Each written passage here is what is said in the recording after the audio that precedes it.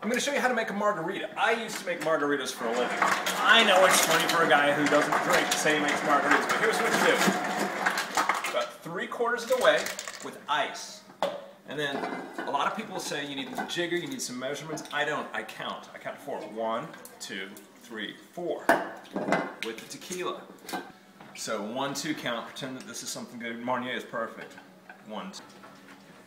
About half that amount again to 2/3 that amount again of fresh lime. So basically a 1 count, a standing 1 count. And then the key ingredient, sugar. Basically 2 teaspoons of sugar, 1001, 1002. Now that should be all we need. Sometimes this is too strong. If that's too strong, throw in a little bit of Sprite, just a tiny amount of Sprite. I'm going to cut it with Sprite because I like a little of the effervescence of the Sprite. Some people throw in just a little club soda, jewels of juice. Burst in your mouth there. This is really important. You really got to shake it. Everything comes alive when you're shaking it. And you think I'm kidding, but it really does. Round it, okay. And then dipped it in a flavored sugar or salt or sugar. Okay, up there.